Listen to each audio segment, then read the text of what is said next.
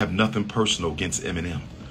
My comments on the Joe Budden podcast had nothing to do with Mr. Marshall Mathers personally. And I want Mr. Marshall Mathers to understand that Dr. Urmar Tunde harbors no personal ill will towards you. This is not personal. This is business. This is not personal. This is business. Eminem, I want you to hear me, young man. This is not personal. This is business. You are a talented musician, lyricist, producer. You seem like you are an okay guy. You've never done nothing to me, and you've never done anything that I personally witnessed to be worthy of condemnation. So my comments are not personal. They apply to any non-African.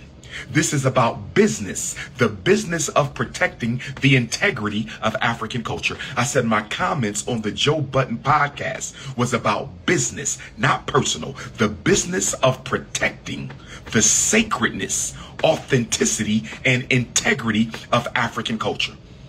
I said that no non-African can ever be the best of anything in African culture. You can't be the best cook of African food. You can't be the best rapper of African hip hop. You can't be the best singer. You can't be the best priest of African culture. Nothing we create can a non-African be the best at. First of all, it makes absolutely no sense at all. I don't even see how an African can come to the conclusion that a non-African can be the best at anything when we are the oldest people. We are the first people, and we are the most numerous people. So when you say a non-African is better at X, Y, and Z than a member of the race, you're saying that this person can do this better than 2 billion Africans. Or you're saying not only can they do it better than 2 billion Africans on the planet, you're saying they can do it better than all of the billions of Africans that have ever walked the planet Earth. You know, and I know that that is absolutely ridiculous. You know, and I know that that is absolutely ridiculous. You know, like I know, that that is absolutely ridiculous. And from a cultural integrity perspective, this is not about Mr. Marshall Mathers. I don't have nothing personal against that man. But from a cultural integrity perspective, haven't they stolen enough from us? Haven't they appropriated enough from us? Haven't they robbed, stealed, killed, enslaved, lynched, miseducated, mass incarcerated, politically dominated us enough that you mean to tell me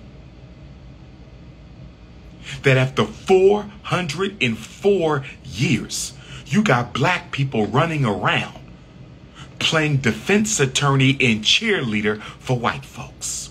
You got black people running around after 404 years playing defense attorney and cheerleader. The fact that you got black people arguing for a white man to be considered the greatest of all time in an African art form speaks to how psychologically ill we are as a race of people. After all we have been through in this country, you got black men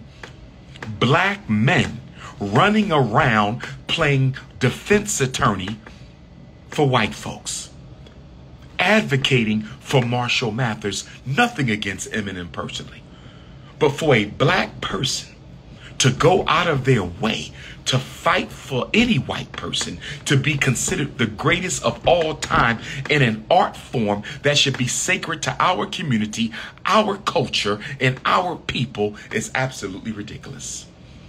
It is absolutely ridiculous. But let me address the Caucasian community, because I've been called racist probably 1,000 times today, and I don't mind. I absolutely do not mind, because there's a few things we know.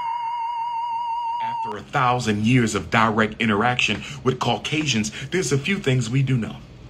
One thing we know about you is you're not honest about anything if it jeopardizes your power and control of other groups. Let me say that one more time. I'm talking to all you Caucasians who saw fit to have a temper tantrum on my timeline. I'm talking to all you Caucasians who saw fit to flood my inbox. I'm talking to all you Caucasians who